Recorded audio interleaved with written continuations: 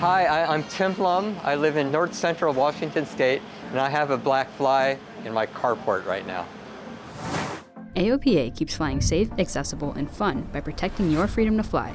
We are the most trusted one-stop resource for all things related to general aviation. Become an AOPA pilot today.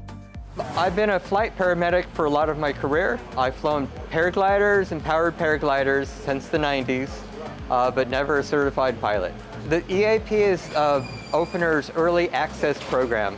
It's kind of a partnership where, yes, I'm a customer, I'm an owner, but I got chose to do this, and I feel very fortunate that they chose me out of, I don't know how many hundreds or thousands of people that ask. And I think they keyed into my passion for flying, and I think they like where I live. You know, it's classic G airspace. You learn pretty much how to fly it the first day in like 30 minutes, all the normal stuff. But the next 2 days is about everything that can possibly go wrong, all the emergency procedures. You fly these patterns that are hard in the simulator, but you feel pretty bulletproof. The flight training is very, very thorough. Yeah. And for the first flight, I wasn't worried at all with anything. They delivered in June.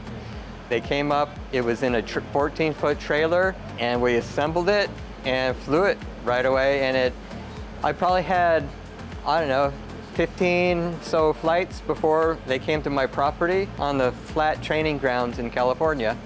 Then I took off from my property for the first time. The initial thrust when you take off, I mean, nothing can prepare you for that.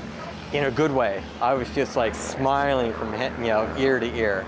Since I've gotten it, I like to fly early in the morning and late at night, right when the sun goes down. Those are the favorite flights.